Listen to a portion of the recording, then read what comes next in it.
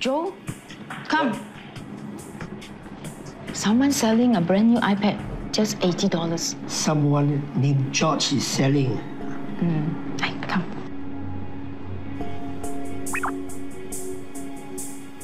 Wait, What? don't reveal your name first. You do not know who George is. Oh, yeah. Okay.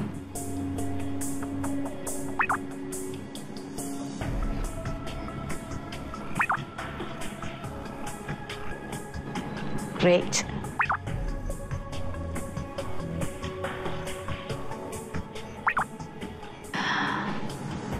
What do you think? Let's check if George is who he claims to be. But how to check? Just ask for his name.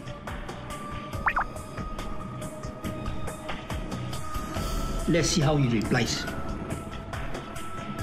Look, it's an NRIC, address, name, and photo. It has to be real. But why is he photocopied? Come on, you are just being overcautious.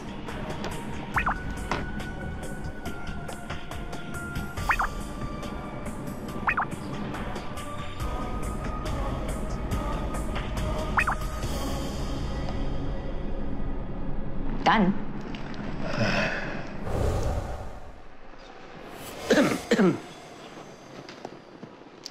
So how? Still no news. And you have already transferred $80 to him? Yes. What shall we do now? Well, we have a copy of George NRIC. I'll go visit him. I will go with you.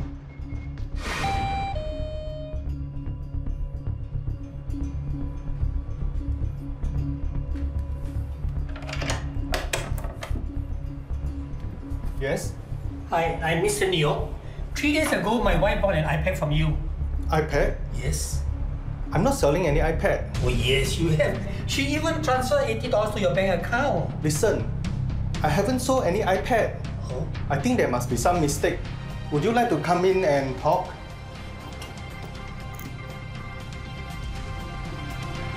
You say you transferred $80 to my bank account. Yes. May I know the account number? This is the one. That's not my account number. Are you sure? Yes, I don't have that account number. You won't send an image of your IC to me. Yes, but how do you get it? You tell me. Because you sent it to my wife. No, I didn't. If not you, then who? Okay, what is the sender's phone number? This is the one. That's not my number. Huh? Then who is the George that I have been talking to?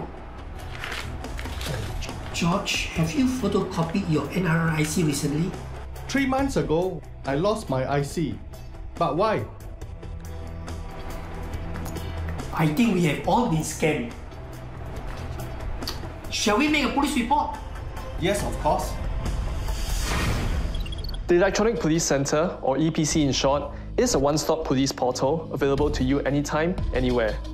For non-emergency cases, we encourage you to lodge your reports online via the EPC.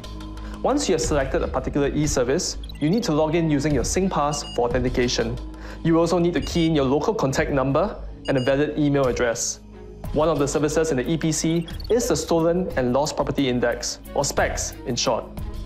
When purchasing products with unique identification or serial numbers online or from second-hand shops, you may log into this service to make an informed decision by checking if the product that you are about to buy has been reported stolen or lost. For most mobile devices, key in *#06# to get the IMEI number shown on the mobile screen. Currently, SPEX allows property screening on 5 types of serialized property, namely mobile phones or mobile devices, laptop or notebook computers, portable media players, cameras, and watches. By keying in the serial number or IMEI, the system can then verify whether there has been a report lodged on the item. When no record is found, you may proceed to make your purchase. If a record is found, you should lodge an online police report and let us know when and whom the item has been or was purchased from. The police will then seize the item for further investigation so that we can trace the culprit in the event it is related to a crime. If you have misplaced or lost any of your items, you may file a lost property report. As you will be able to file this report online, you do not have to go to a neighborhood police center to lodge the report. Whether it is filing a traffic accident report, making queries on the status of your driving license, driver improvement points, and updates on your traffic records, the EPC affords you convenience and speed of access at your fingertips. However, there are situations where you should not lodge an online report.